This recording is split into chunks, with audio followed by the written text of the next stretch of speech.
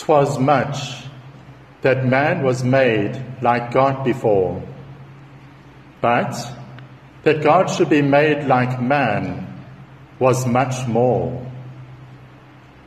That was said by the poet John Donne.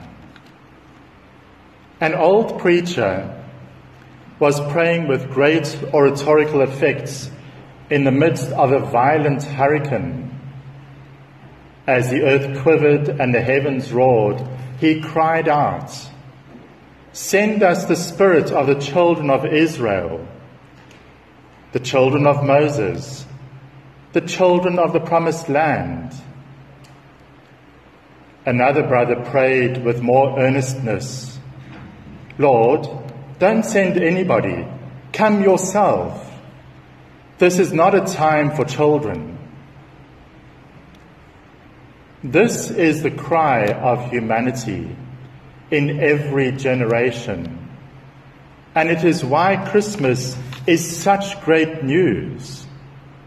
For unto us a child is born. In the beginning was the Word, and the Word was with God, and the Word was God.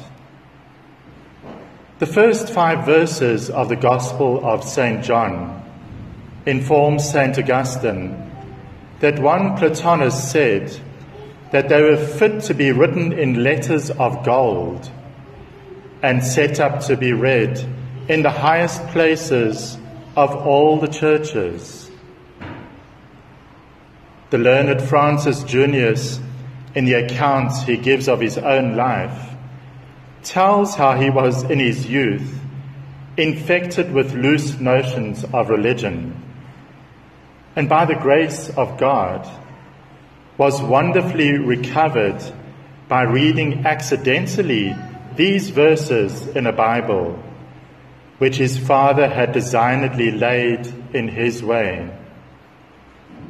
He says that he observed such a divinity in the argument, such an authority and majesty in the style, that his flesh trembled, and he was struck with amazement that for a whole day he scarcely knew where he was or what he did. And thence he dates the beginning of his being religious and receiving his gift of faith. These glorious 5 verses of St. John speak about the incredible incarnation of God, God becoming a man in the child Jesus in Bethlehem. Today we celebrate the feast of Christmas. It is a feast of great wonder. The birth of Jesus is a mystery to be adored, and not a puzzle to be pried into.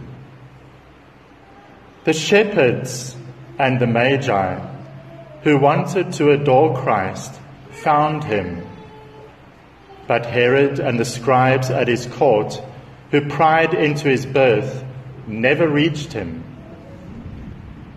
Come, my friends, let us brace ourselves to adore this newborn King in the manger. Jesus in the manger is a miracle of God's grandeur. The babe you see in the manger is no ordinary mortal. He is no ordinary child, but the Word become flesh. He is the divine who enfleshed himself. Jesus in the manger is the divine breaking forth through human flesh. Jesus, who appeared in human flesh, is the same God who created the heavens and the earth, the entire universe. The Word who became man is the same Word who in the beginning was with God and was God. It is through this Word that all things were created, and there was nothing made which was made without it. The Word had a being before the world had a beginning. Although Jesus in the manger appeared in human form, he was also divine. He was the same God whom Abraham and the patriarchs adored, and even the angels of heaven worshipped. When we adore him whom the patriarchs and the angels adored as the creator of the world. Jesus in the manger, who is the author of our joy, is also the author of our being. Come, my friends, let us adore him. Jesus in the manger is a display of God's innocence.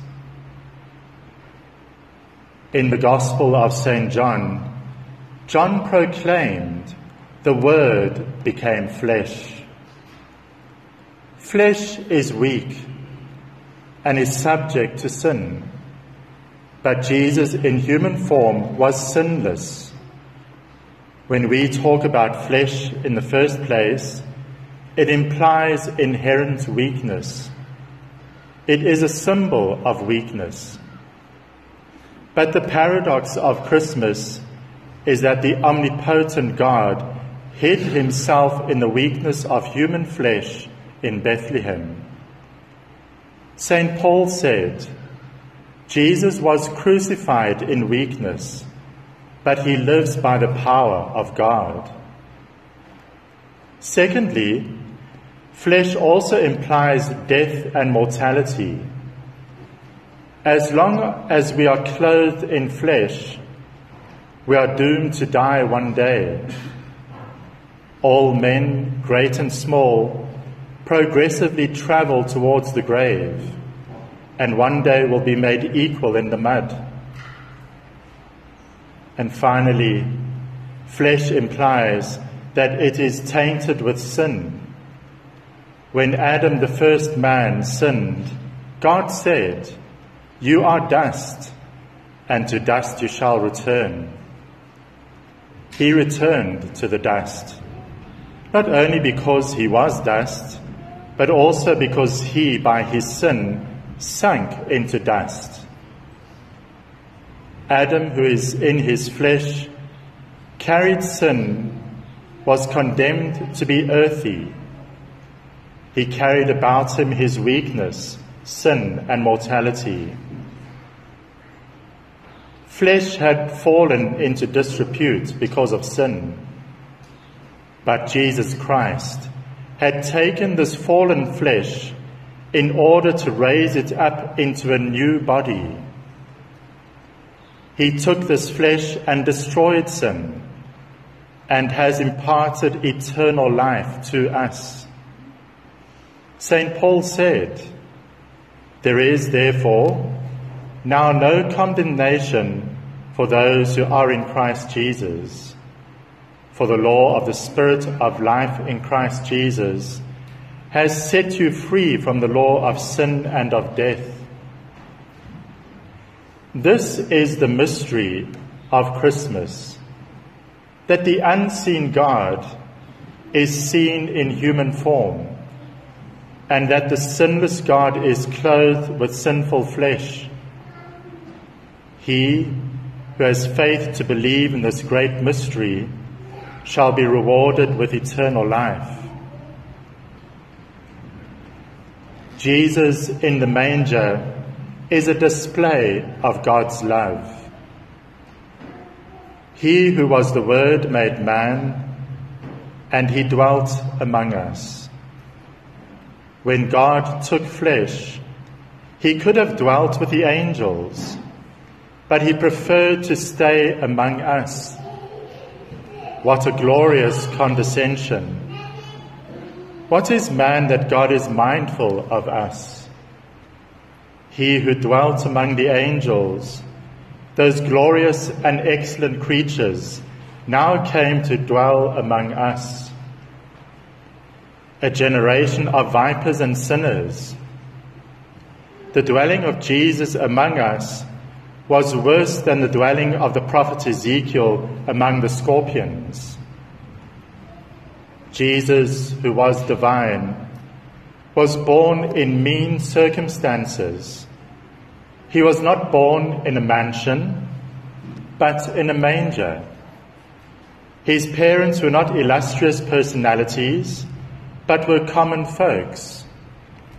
His companions were not children clothed in dazzling garments, but poor animals taking shelter from the chill wintry night.